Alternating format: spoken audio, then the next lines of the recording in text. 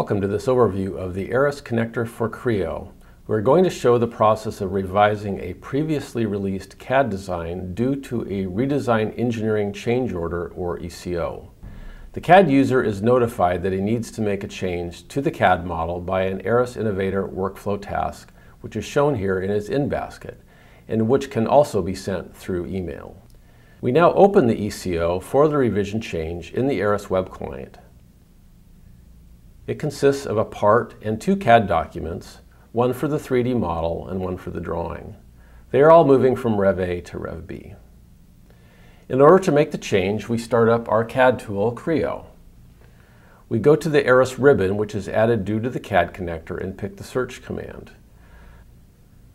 The first time we access an Aras command, we must log in when prompted.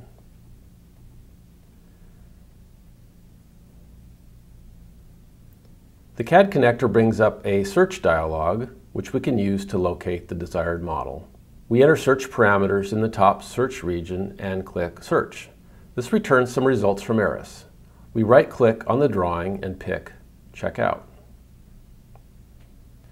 We pick our desired checkout options and then click Checkout here.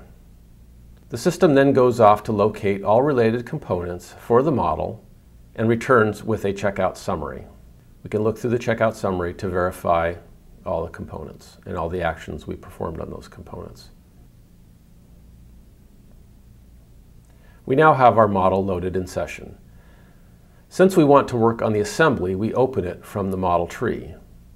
Now we are going to make changes to the assembly as required by the redesign effort.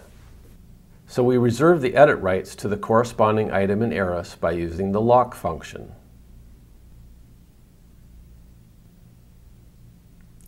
Now we use standard Creo functionality to replace one of the pipe components with a new design. The new component is selected from local disk.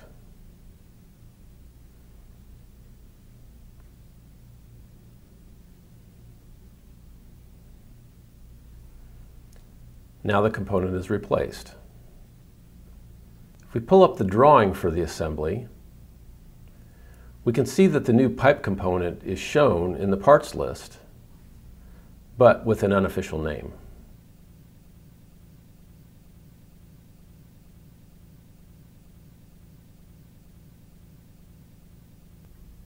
Now we use the Aras Save command to save the updated assembly back into PLM.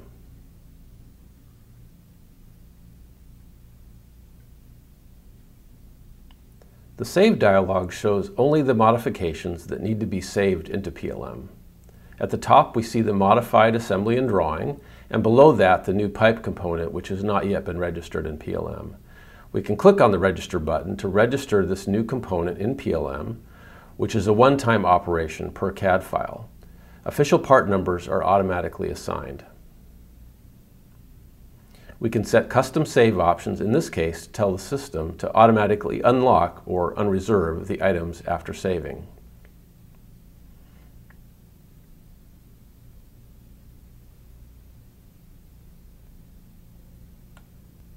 After the save is complete, we see the check-in results. If we look at the parts list on the drawing, we see the new pipe component now has its official number assigned.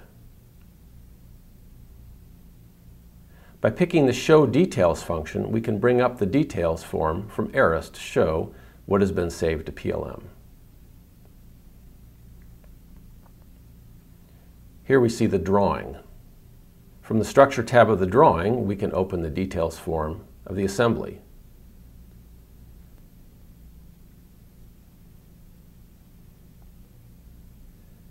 Here we see the native file and the related part item.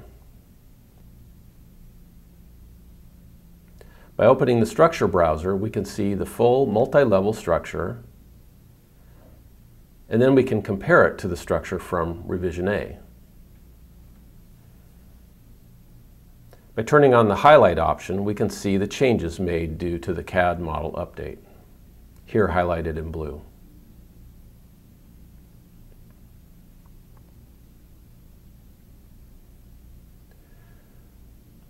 Now we pick the Update BOM function to update the part BOM to match the CAD structure.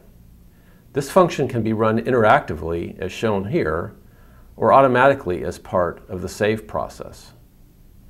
Once this is completed successfully, if we refresh the CAD document form, we'll see that a link has been established to the latest part version, as indicated by the link icon.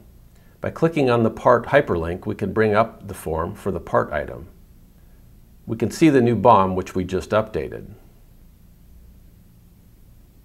If we enable the red line function, we can easily see the updates made from Rev A to Rev B,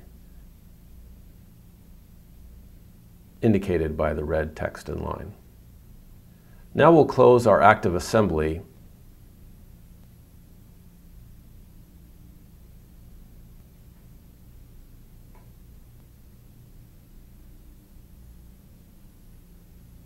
You can take a look at the local workspace management capabilities.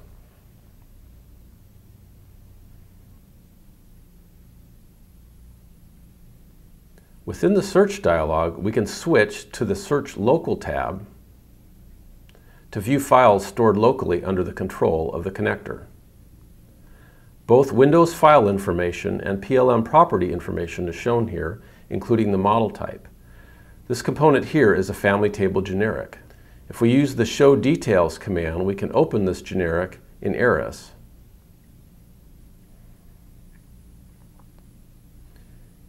And by looking at the details form of the generic, we can see all related instances as they're tracked in PLM. And then if we click on any file, such as this drawing, we can pick Open in Session to open from local disk, rather than retrieving from PLM each time. So to recap, as part of an enterprise change process, we were able to open the existing design from Aras into CAD, make changes to the model, which included replacing an existing part with a new part, have that new part automatically renamed to match company standards, then save the design back to Aras and automatically update the part bill of material. We can compare our CAD and part BOM changes before and after, and work with files in the local workspace under the control of PLM. To learn more about all Aras CAD connectors, visit aras.com.